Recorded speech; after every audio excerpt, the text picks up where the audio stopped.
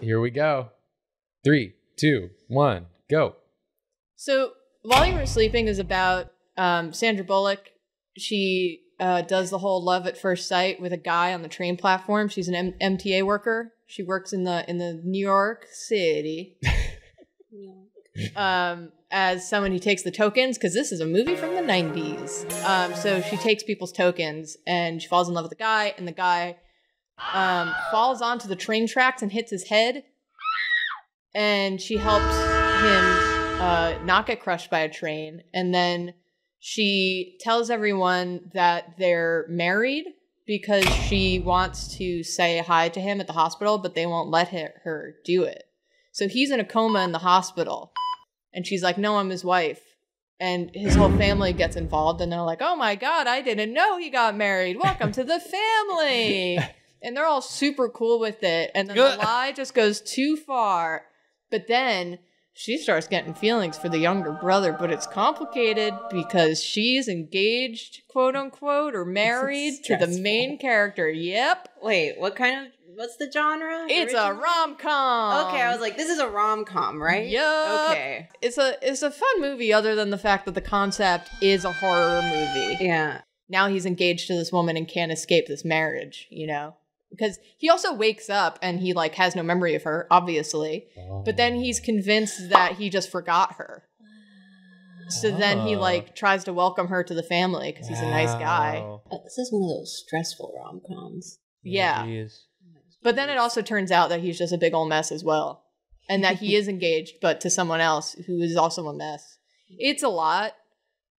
And that person never comes to see him while he's in the hospital? Well, she doesn't, no, because she's a mess. And she doesn't actually care for him. She was just marrying him for the money. The money. But then she comes in at the wedding, and then everyone says, I object at the last minute. And she says, I object. And the brother-in-law says, I object. And then the engaged wife comes in and says, I object. And the priest says, get in line, sister. And yeah, it's a whole thing.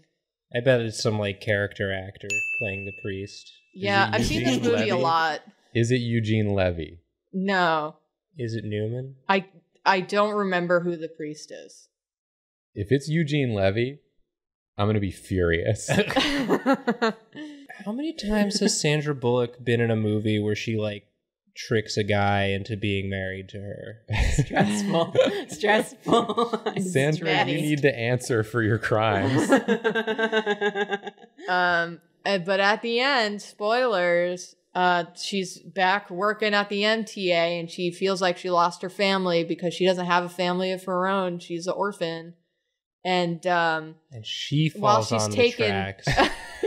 While she's taking people's tokens. Rescues her. She rescues herself. Yeah. And then she gaslights herself into thinking she married herself. Yes. No, and then she's taking the tokens from people, and then what slips in is an engagement ring, and then she looks up and the whole family's there, and they go, Lucy, we gotta talk. They all have very strong New York accents. It's fun. Hell? Yeah. They just the want whole family. They just want her to marry all of them. Well, it's Bill Pullman who's proposing, but the whole family got involved because they're a typical brother? New York family. Yeah. The brother that she actually forms a connection with. Yeah. Don't you mean Pill Bullman? Pill Bullman. Yeah. Julia, you're not, are you? What? Did you? Are you covering up all the work you did on those hands? Yeah, because I didn't like it. Delete your art.